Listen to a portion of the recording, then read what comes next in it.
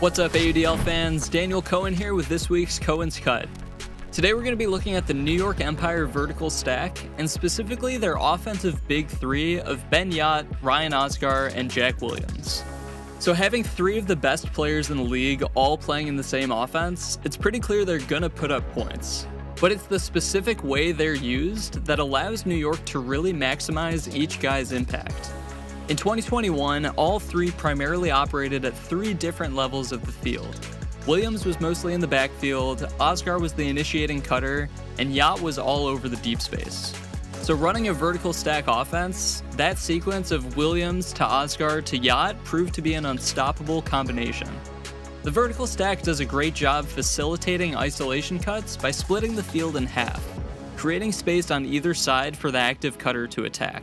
In this sequence, we see Yacht begin by clearing back into the stack to free the open side space for the next cut. Oscar is watching Yacht, and as soon as it's clear Yacht is vacating that space, Oscar cuts in to get the disc from Williams. With reliable throws and the ability to single-handedly spark offensive motion, Williams is that ideal facilitator in the backfield, making sure the disc always gets where it needs to go. Now after clearing, Yacht finds himself in the back of the stack. And the two-time MVP is basically always the first option whenever Oscar is looking for a continuation cut. Oscar has the willingness and throwing ability to put those big throws out to space in a variety of ways, which makes the Oscar to Yacht combo the ideal finisher for any vertical stack offense. So Ben Yacht has his man beat on an in cut, but these two aren't looking for a 10-yard under.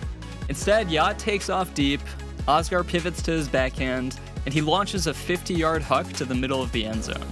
As the back of the stack cut, there was no help defender deeper than Yacht to take away that space. And because of the positioning of Oscar's mark, both Oscar and Yacht make the right read to connect in the middle of the field rather than forcing the disc to the far side of the end zone.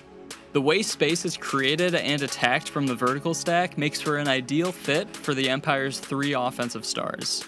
Thanks for watching, and be sure to join me next time for another Cohen's Cut.